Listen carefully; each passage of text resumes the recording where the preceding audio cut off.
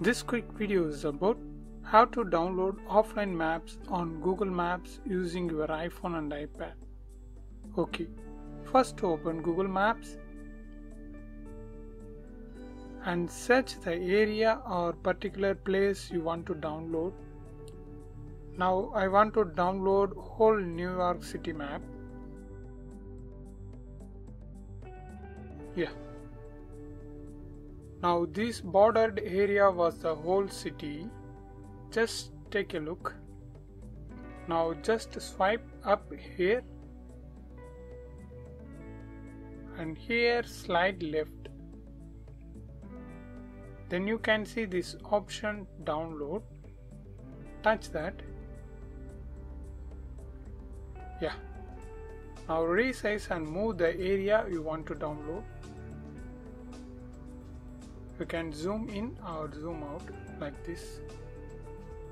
And here you can see the size of the file you wish to download, and if you use mobile data, plan accordingly.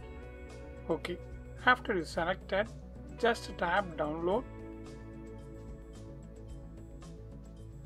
Now it starts downloading, so wait until downloading completes.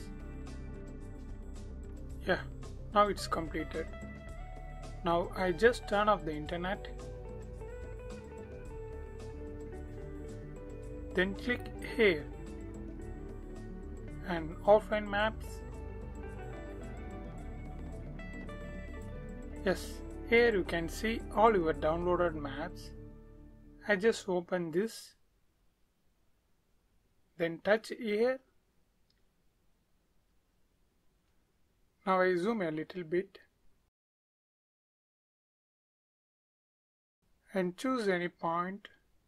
I choose this one and direction, and I choose New York Times Square as starting point. That's it. Now it shows the exact route. If you see like this, then you have to change this to cars mode. Then only the offline maps will show the route, because offline maps only works on car mode only. Yeah, it works. Likewise, you can download and use offline maps for your navigation purpose on Google Maps. I hope this video helps. If it really helps, means leave a like and share this video with your friends and neighbors. Thanks for watching.